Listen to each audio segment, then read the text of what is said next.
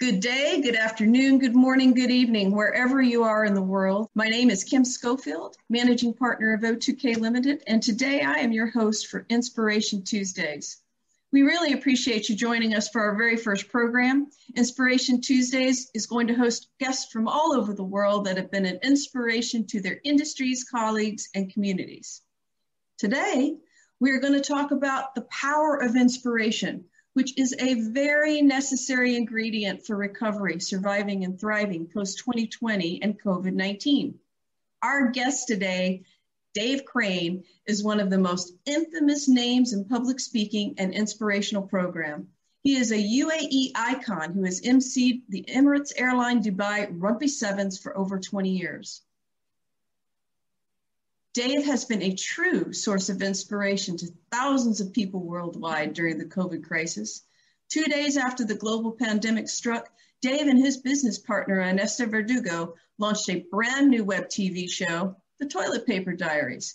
And for 50 consecutive days, they helped people living in lockdown worldwide cope with the pressures of quarantine. The show covered everything from mental health to reinventing your business to effective leadership and cybersecurity. And on the 50th show, he had an incredible 25 guests, including royalty, industry icons, thought leaders, celebrities, top authors, high achievers, and radio TV personalities. I would like to welcome Dave Crane to Inspiration for Tuesdays. Thank you so much, Dave, for being here.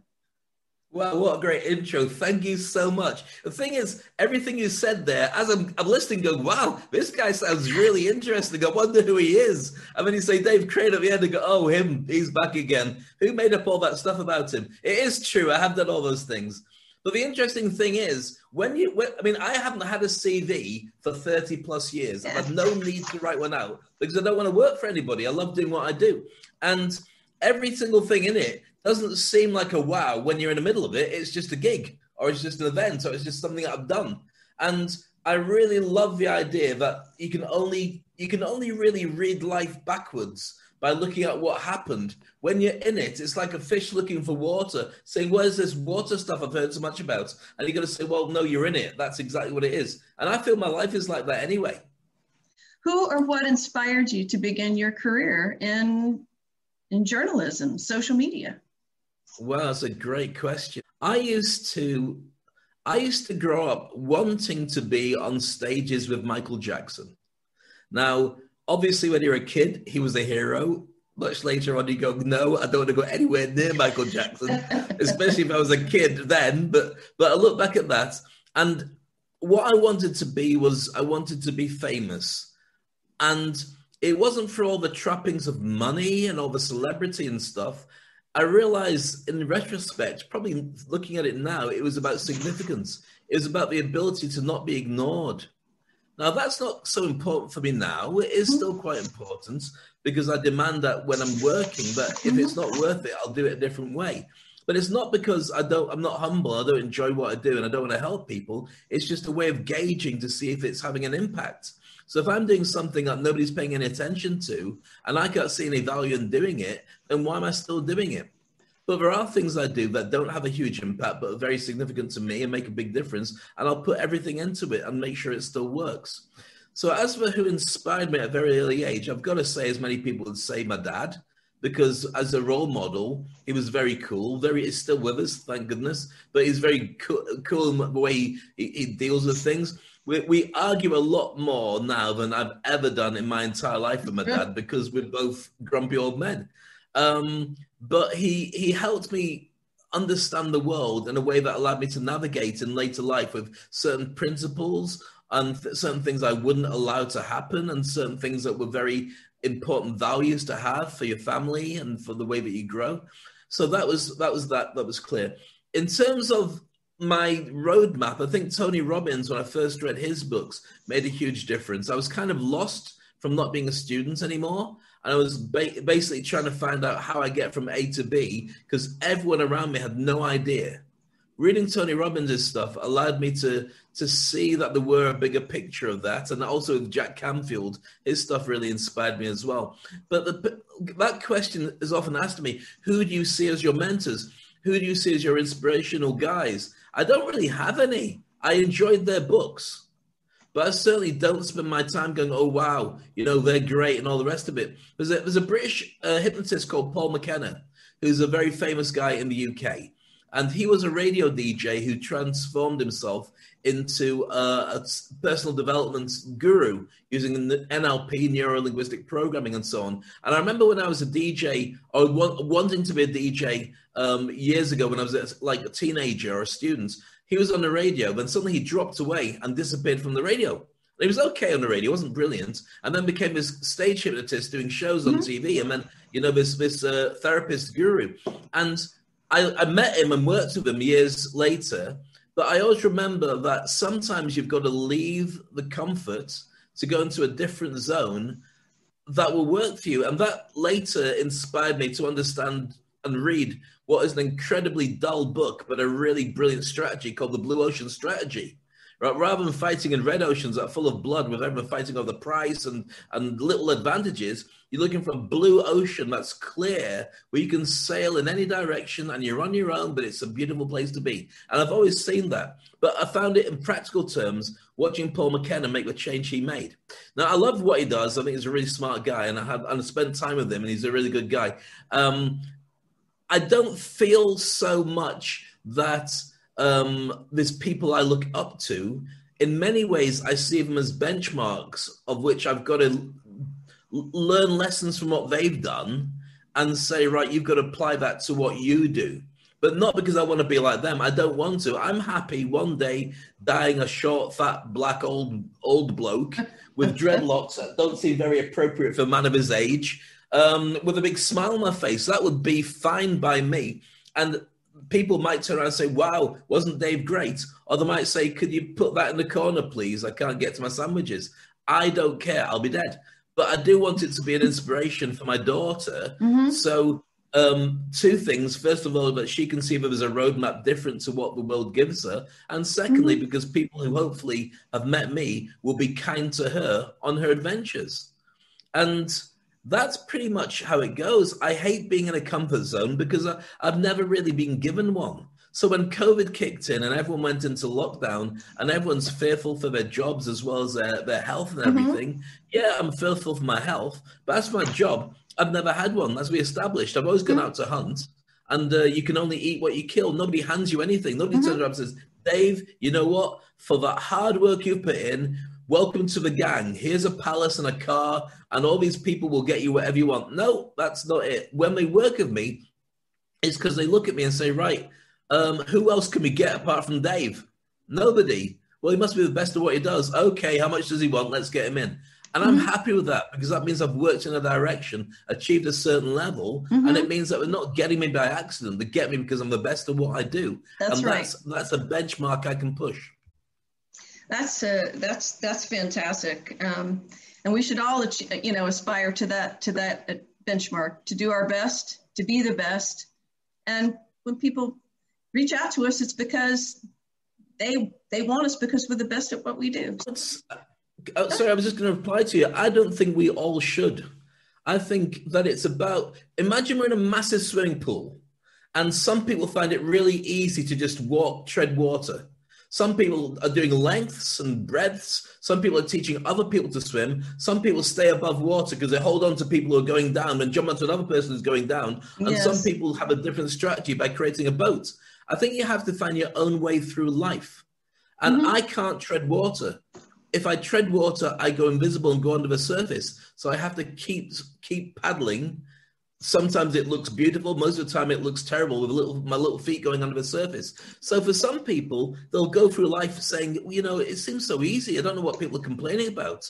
And that could be for lots of different reasons. The reason I want to apply this, and I don't want to take us to a different subject, is when recently people have said to me about, what we call about institutional racism. It doesn't exist. I've never seen it. People are just making it up and just being paranoid. Trust me, it exists. I wouldn't be doing what I'm doing if it wasn't a direct reflection of never being given anything. And if you've got me and somebody else on going for the same job, if they're not of color, I won't get it. And also, I found for many years, and that's one of the reasons I left the BBC, left the UK. When I worked for the BBC, I was a freelancer for 3 years, and I was working when they needed me. I wanted to become a staff member, and I went for a number of job interviews up and down the country. Many of them were for people of color only, because I realized that I had a problem getting enough diversity into the BBC, which is good. But I found that I was a top DJ in my region. I ran a magazine. I was a qualified journalist and news reporter, and presenting on many other radio stations for charity or for community, but I still couldn't get a staff job with the BBC. And at some point I thought, what do they want from me to turn around and say, this is a big hitter? So I ended up going on a TV show called Blind Date, which is a dating game in the US. And I won the Christmas show where they said, this is a guy we've got to get on. So I won the Christmas show with 20 million people watching. When I went back in, everyone else was going, great show, well done, Dave. The BBC turned around to me and said, we can see you've got a different direction to where we are, so we're going to let you go in that direction. And they let me go. They stopped hiring me. And it was really significant for me, because here's me trying to go, daddy, daddy, daddy, I'm the right guy for you. They used it as an excuse to get rid of me. I ended up leaving the UK shortly after because I was so disgruntled with the whole country, because I felt that this was endemic and, again, systematic. I went to Dubai, which, as you know, it's a brown country, but it's a mixed-coloured country, something for everybody. You know, it's everybody's out here. And I found that within 2 years of being in Dubai, I was a station manager at a radio station. They wouldn't give me a proper full-time job in the UK, but I'm running a station in one of the most exciting countries in the world, because what they did was they said, oh, you think you can do it? Well, go on then. Every time I go home, I always get asked, well, what's it like being in the UAE? What's it like being a woman in the UAE? And my favorite response is, tell you what, guys and gals, it is much easier to achieve your dreams here than it is where I'm from, the US. And everybody looks at me, what? I said, I've never been treated disrespectfully. I've never not been given an opportunity because I was a female. And right now, you know, with the majority of women graduating from school, a majority of graduates from school are women. And you know, this country is doing such a wonderful job of making sure that women have opportunities. You know, this is a great place to be for all of those things. But I do want to have to say, I'm just going to say, I agree with you. Absolutely. But I want to go back and ask you something, because, you know, it takes, you know, for you to pursue the career in journalism, for then to say, I've had enough and go to Dubai, you know, you get that strength. That strength didn't just happen. It happens when you're young. So you made a couple comments. You said, you know, you would like, you know, with the pursuit of your career, one of the things that's very important to you is the ability to not be ignored. And also how it's important to be able to leave your comfort zone and have your own way through life, or find your own way through life, rather. So when you were a child, was there any specific event or program or happening that was the foundation shaped who you are today, you think? Yeah, and I didn't realize it until later on when I did a therapy session with a friend of mine. When I was about 2 years old, me and my school friends were going to play in each other's houses, as you do when you're about 2-3 years old.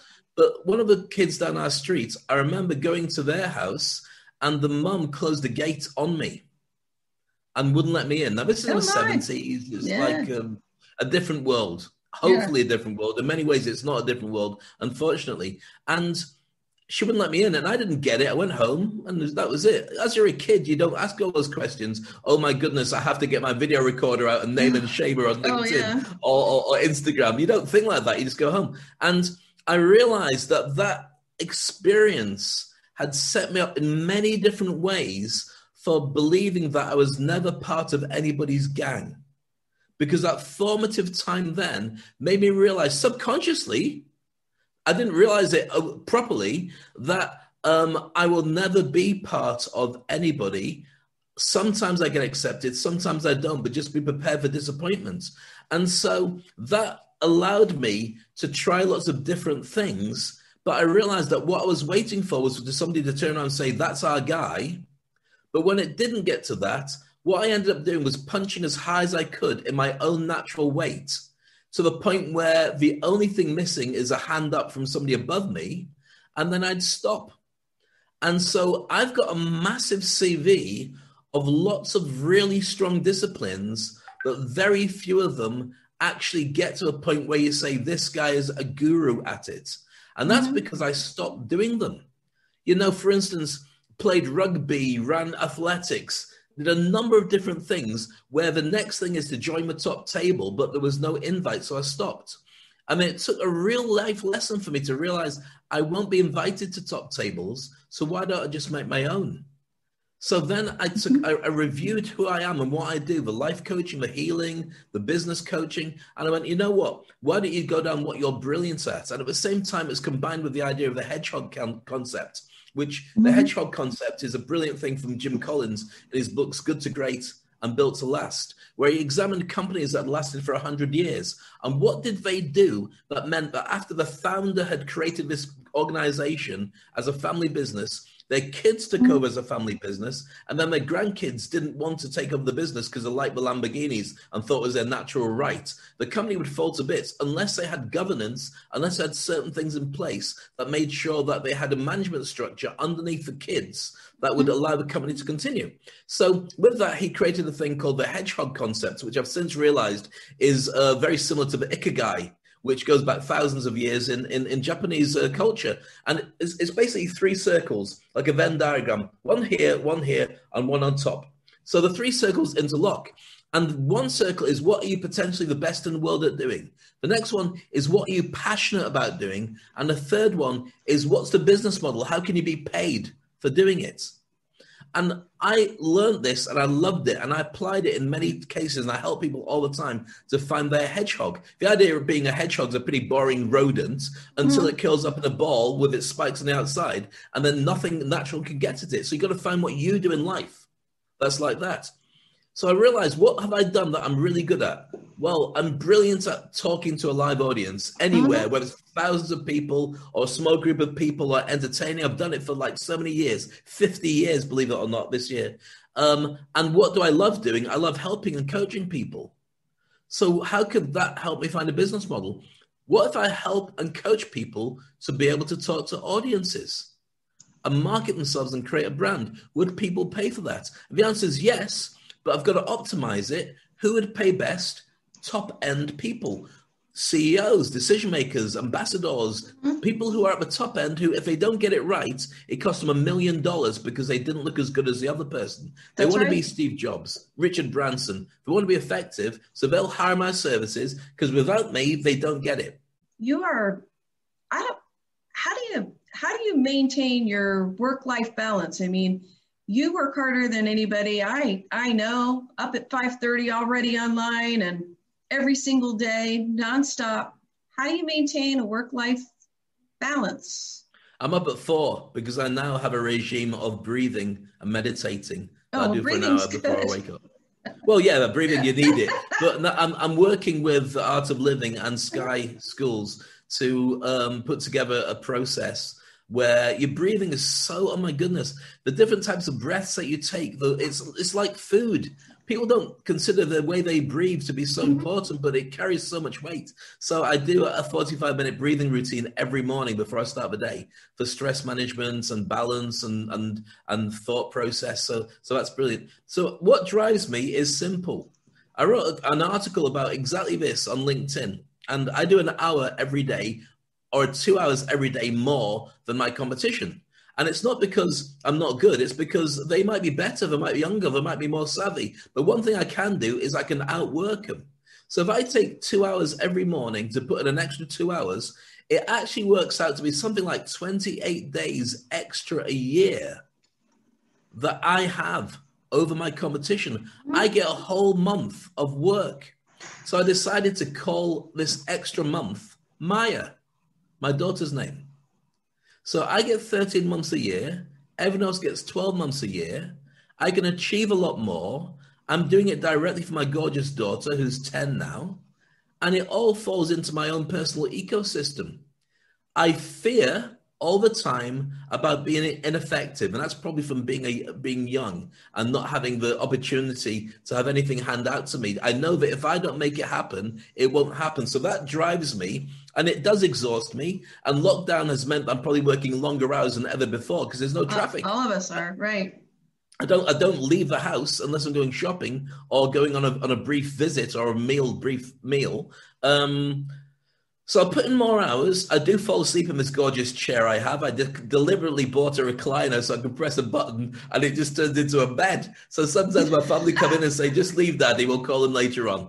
But it means I'm a lot more productive. It means I'm talking to people all around the world and I'm really fast tracking. This year, I'm talking to such influential people. I would have had to live in their country to maybe get a meeting with them, maybe. Now we're on Zoom calls and we're on first name bases. Or bases, I don't know what plural is. And so it's been, I love where we are right now. I just adore it. Yeah, I mean, COVID-19, I think one of maybe the only positives of COVID-19 is the fact that we can easily communicate with everybody around the world. And it's opened up so many doors that would maybe not have even been opened up otherwise, you know? Completely. It held a mirror up to everybody, and it showed you the good, the bad, and the ugly of everything we have. It shows us if we don't care about each other, then we'll not wear a mask, and we'll catch stuff, and we'll kill others. If we do care about each other, then we'll let others know that there's a problem in advance so they can do something about it. It lets us know that when we work on things, we can be connected with incredible people all around the world and share information and grow. I mean, the digital world we're in now is 10 years away. That happened now because we had to. People are reinventing their work because they've got no choice because they can't go out and do 90% of what they used to do as a proper job. So I think that it's an enabler and it really holds up those who can't who are not making the world a better place because they haven't adapted to it yet. That actually brings me to an interesting question. So what role do you think inspiration plays in helping the world get back on its feet now, post-COVID-19? Inspiration, that's a brilliant question. Your questions are amazing, by the way. Here's the thing. Inspiration is like a fuel. So you need to be inspired to get to a new place. But then again, if you're in a swimming pool and you're starting to drown, inspiration doesn't play any part. Flapping your arms and legs and holding your head up does. So inspiration is like being able to put essential oils in the room while you're working. It makes it easier for you to get there and a better ride. Inspiring people, motivating people is probably going to be the vaccine to the mental health pandemic that half the world is going through and doesn't know it's going through, and the other half has managed to get by because they've been too busy. So inspiration and motivation have a massive job to play. And I think that COVID brought out the best and the worst. I hope that afterwards the technology will force us to have to realize that the machines are doing a lot of the old heavy lifting we used to do. So maybe humanity has got to play a new part because that has a value that can't be replaced. Well, then perhaps the role of government and inspiration is developing the strategic vision, like this country's done with 2030, to invest in education infrastructure, but infrastructure evolving education infrastructure and stay with the times, to invest in things like space, which touches everybody. I mean, everybody benefits from the space economy. Maybe that's the role of government and inspiration. In a perfect world, it is. And the thing is, you're saying 2030, they actually have plans up to 2070. Yeah, right. Now, they do. That only works if you're not going to have disruption in the timeline of your management of the country. Well, you still... Sorry, go on. I was going to say, it's like anything. You can drive anywhere if you don't have a map and know where you're going. At least if you know where you're going, yeah, you're going to have deviations along the way, but you know what your objective is, and you know that hey, there's the road is out ahead, so we're going to have a detour, but at least you know where you're going. And I think that's a really important thing.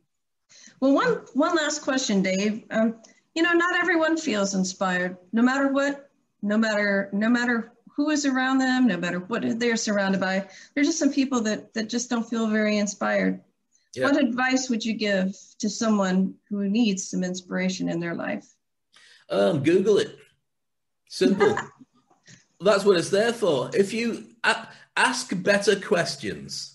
So if your internal dialogue says, I'm fat and I'm old and nobody's interested in me, then you've got rubbish internal dialogue. Ask yourself a better question. What can I do to feel younger? What can I do to lose weight? How can I interact with people better? Because your brain's a supercomputer. Artificial intelligence is not there by accident. It's trying to reproduce what we do naturally, and we still do it better. So when you ask yourself better questions, your brain goes, oh, okay, different question. How can I lose weight? Let's Google it. Lose weight by doing this and this and this. And what can I do to inspire it? Maybe I can do some videos and share with people my journey. And maybe I can connect with some, and it starts coming up with brilliant ideas. So you ask better questions. The way that we make ourselves better is, first of all, in business, always remembering it's not about them, it's about us. What's in it for them? Don't care about what's going on for you. Nobody cares what's good for us. That's right. They care what's in it for them. So have that as a metric and always keep pushing it. Get out of your comfort zone, take more risks than ever before. Remember that, even like whenever I stopped reading inspirational books about 15 years ago. And the reason I stopped reading them is because my brain was saturated with the amount that I'd already read.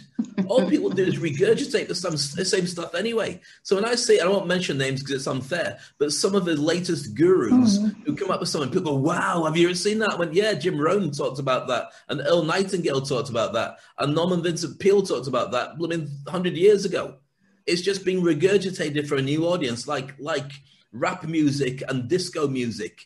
Were taken from stuff that happened from before, and house music was taken from disco music and so on. And so it does go full circle. What I would say is make motivation and inspiration part of your diet, and read on a regular basis. Music's good, but you know what? It's there. It's done. Read talking books if you can't read a physical book. Get Blinkist or one of these apps that allows you to, in 15 minutes, read a brilliant book. Go onto Google. I've been reading some incredible books recently.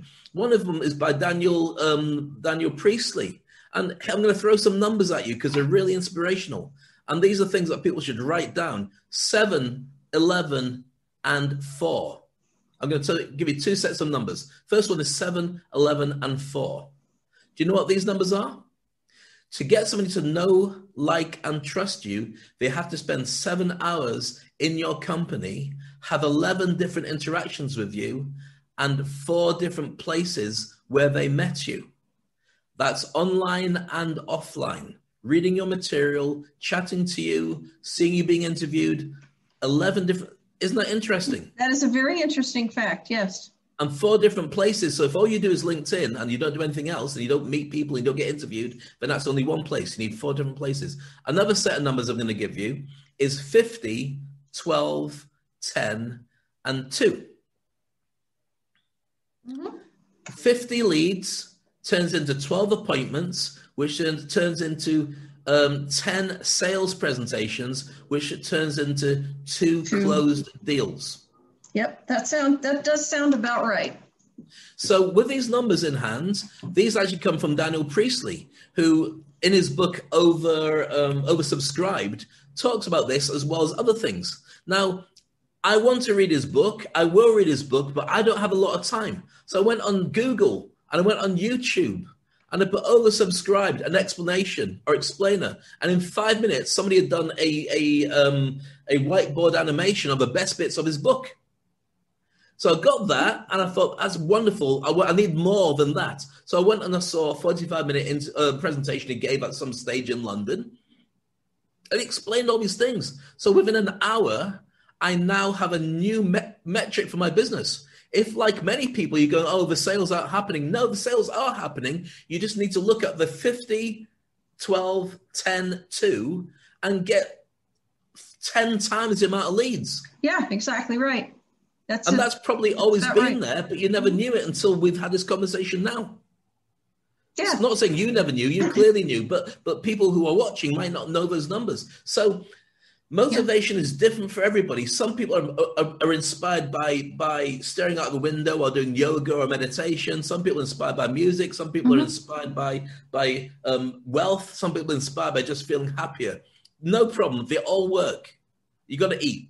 Remember that. That's right. That's right. You got to eat. So find the right balance for you, your work-life balance. Start off with a life wheel. Google that. And then find what you need to do to supply that. Ask better questions. If my health is rubbish, what do I need to do to improve my health? And then keep asking questions all the way down until you get your answers.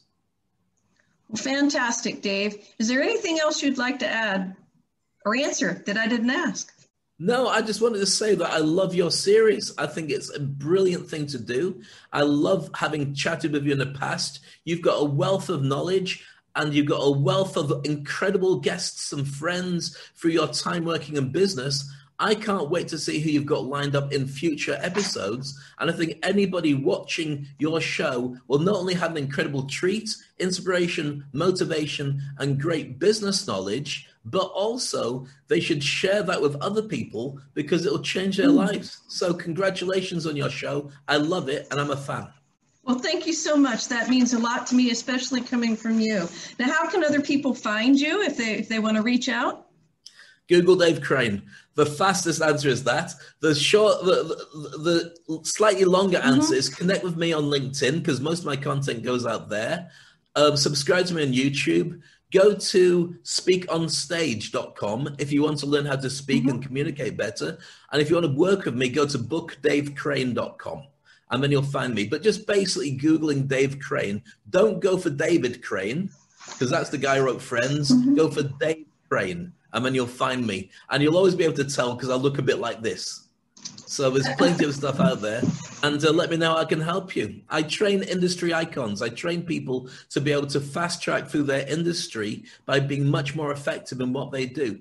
And I think that that is a new metric for people being able to be successful in business because your name is your brand. So therefore, if you want your business to be more successful in a busy marketplace where you've got 7 billion people, let's face it, not the location anymore, but what you can find online, you better have a reputation and be a person of influence, again from Daniel Priestley, a key person of influence who, when they find you, they can say, wow, this person's put the time in, they've got the success, and they can deliver. That's what I train people to do. Very good. Well, Dave, your accomplishments, drive, enthusiasm are an inspiration for us all. Thank you so very much. For our audience, you can find this video on YouTube on our YouTube channel, Chief Inspiration Officer, and we'll have links on LinkedIn and WhatsApp and our various groups. Please stay tuned for our next episode, the 6th of January. We will welcome Francesco Rulli, Chief Executive Officer of Carlo, a philanthropist who has raised millions of dollars and leveraged social platforms to connect over 55,000 female students in Afghanistan to the World Wide Web. He will join us on the next program. Thank you. This is Kim Schofield. Thank you very much. Have the very happiest of holidays and all the best for a healthy, prosperous, and COVID-free New Year's. And just remember what Dave said. He said, inspiration is the vaccine for the mental health issues post-COVID-19. Thank you very much. Have an awesome day.